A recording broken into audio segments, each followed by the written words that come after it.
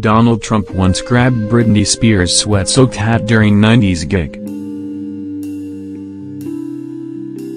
Donald Trump once grabbed Britney Spears' sweat-soaked hat during a 1990s gig because he loved her cute and virginal image, it has been reported. The revelation is said to have been made by the U.S. president in a 10-year-old interview with American TV and radio host Howard Stern. Associated Press for Donald Trump, pictured in 1999, spoke of going to a Britney Spears gig in the 1990s.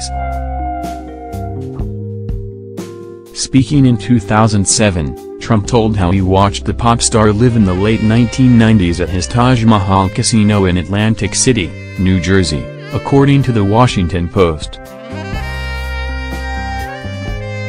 The then businessman reportedly said he was in the fourth row of the audience for the gig. He told Stern the concert was at a time when Britney was saying she was a virgin and she was so cute. And he revealed he cast his much-discussed germophobia to one side to catch a sweat-drenched hat the singer tossed into the crowd. Trump is quoted as saying, "She was sweating and looked beautiful and she threw her hat, right?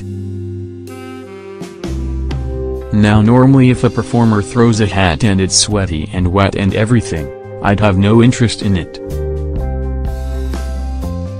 But I grabbed that sucker."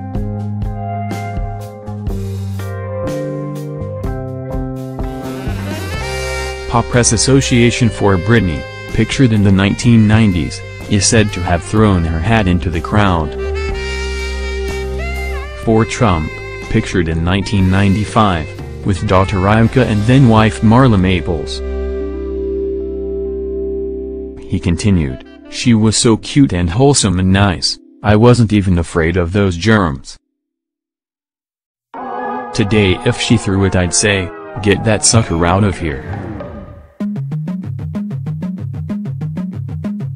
During this interview, Trump also boasted that he could have had sex with Princess Diana.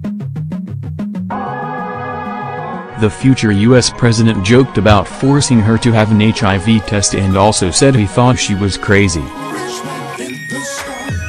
Trump referred to his fear of germs earlier this year after he was accused of watching prostitutes engage in degrading sexual acts in a Russian hotel room.